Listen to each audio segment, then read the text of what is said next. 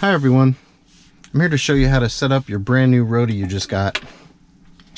The first thing we're going to do is just plug it into our Tesla car.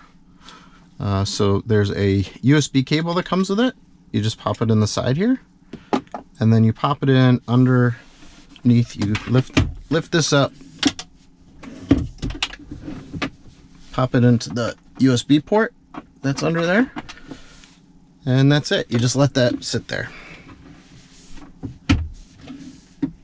Now, while that boots up, we are going to download the Roadie app. So we're going to search for Roadie for Tesla. And here it is. I'm going to click download. Okay, there we go. Now we're going to start up the app. And the first thing we're going to do is check to see if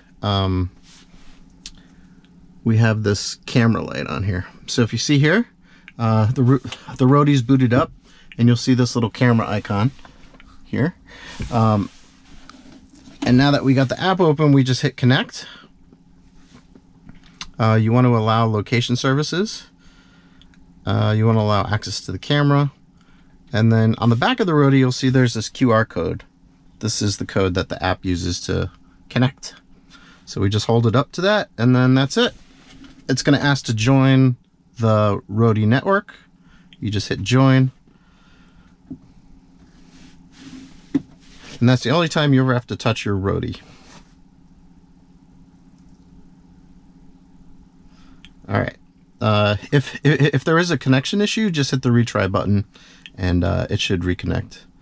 So you'll see we've started up the Roadie app. There's no videos because it hasn't recorded yet, but it will be recording soon. There's a video that gets recorded once a minute. And if you turn on your Sentry Mode videos, if you turn on Sentry Mode on your Tesla, the first time you have a Sentry Mode and you boot up the app, there will be a new tab that pops up for Sentry Mode. So that's basically it. From here, I'm going to show in the next video how to set up some of the more advanced features like the hotspot and the Wi-Fi connection.